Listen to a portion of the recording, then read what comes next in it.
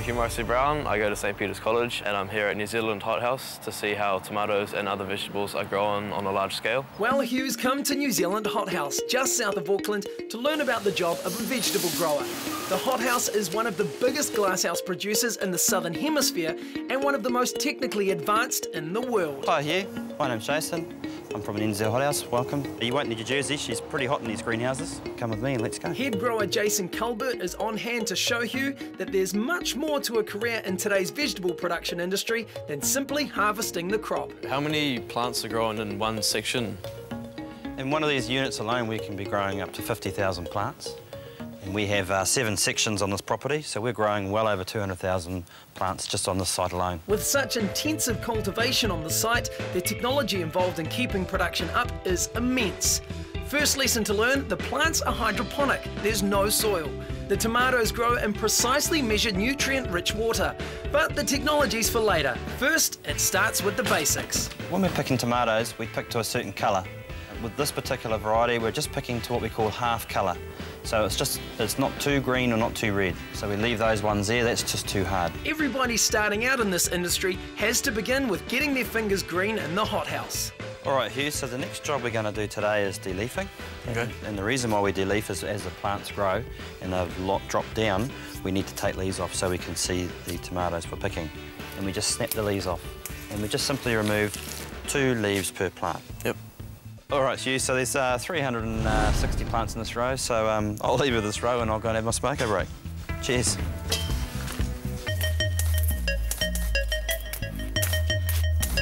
The exciting thing about this job is you get up every day and come to work and you actually enjoy what you're doing.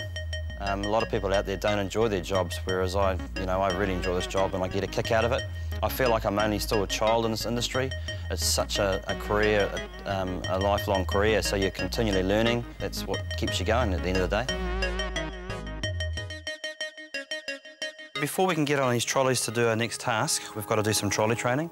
There's safety to read about, and buttons for forwards and reverse, an accelerator foot pedal, and up and down. All right, so the most important thing, obviously, is our emergency cutout switches, so if we ever have a problem. There's 3 jobs to be done. Now they're up in the air. This is a job that is done as you gain more experience.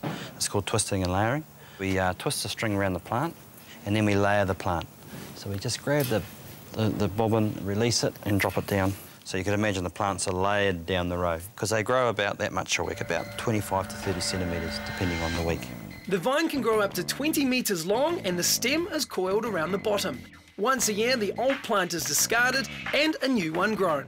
The other job that we do as well, we're going to put truss clips on our trusses, and then we're going to prune each truss to a certain number of fruit. All right, grab a truss hedge like this, and then click it on. Okay, once we've done that, then we can prune the truss, okay? So for tomatoes in this house, we're pruning to 5.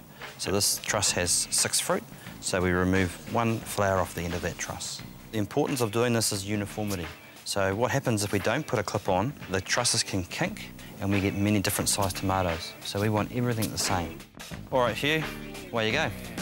Horticulture tends to be high risk because losing a crop, is something we don't want to have happen. But in these modern greenhouses, we have, quite good controls with the computer systems and with the experience. So with the high-tech operations, we are able to achieve high production. The entire complex reacts to the weather outside. Vents in the roof open and close. The huge boilers provide warmth when it's cool. Carbon dioxide created by combustion is spread around, doubling what's normal. This promotes plant growth. This basically is the heart of the operation. This is where we can see everything and control everything in the greenhouse, all right? So what you can see here is you can see that we've got environmental data for each compartment and also irrigation data for each compartment.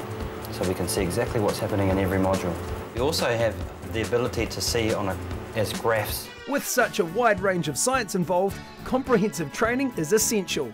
Training advisor Louise Cooper from the Primary Industry Training Organisation is here to assess assistant grower Bobby Nija. Advice I'd give to anyone that's looking to enter the vegetable production industry is to get out there and take your CV around, try and get an after-school job, talk to the people that are already in the industry about what the job involves, but really just getting in there and giving it a go and getting hands-on. So what do you enjoy about your job?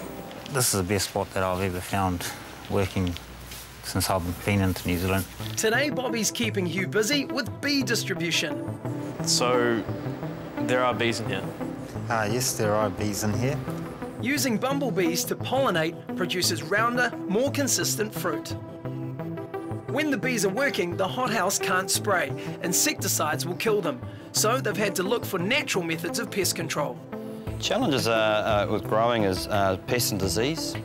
That's a big challenge. In this company, we're working towards getting away from spraying. So when we do spray, we use things like soaps, we use sticky traps on trolleys, we do a lot of scouting. So that's the name of the game. That's my personal objective, is to not spray my tomatoes. To reduce the problem of whitefly, parasitic wasps have been introduced. They inject their eggs into the larvae of whitefly, which kills them. Unwanted bugs could cause whole shipments of export fruit to be rejected. So in the packhouse, checking for unwanted pests is an important part of quality controller Jamie Anderson's job. When checking for quality and insects, what you want to do is check the entire tomato to make sure there is no insects whatsoever. And also for quality with splits, crazing, branch rub. This $1.5 million packhouse grading machine is state of art. Each piece of fruit is photographed, very accurately measured and colour tested too. The data is fed into a computer which chooses a bin for a particular colour and size. If you get stuck in the past and you just keep doing things the way you did them yesterday, I think you'll get left behind, because with technology things are just motoring along.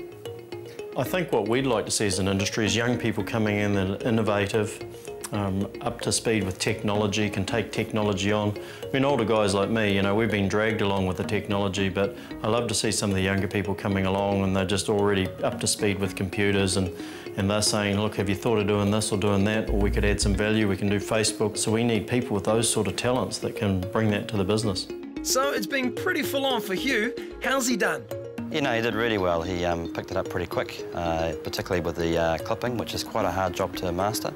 And you know, we need those sort of people in this operation. Some of the interesting stuff I've learned about this place is how much it actually takes to run this. Like the amount of people, the amount of technology that's used, and the amount of effort that's put in just to grow tomatoes is phenomenal. There's a shortage of school leavers entering the vegetable industry, so job opportunities are there. You have to start with the basics, but with training and some technical ability, career progression is excellent. Horticulture is an important part of the New Zealand economy, and the demand for quality food continues to grow.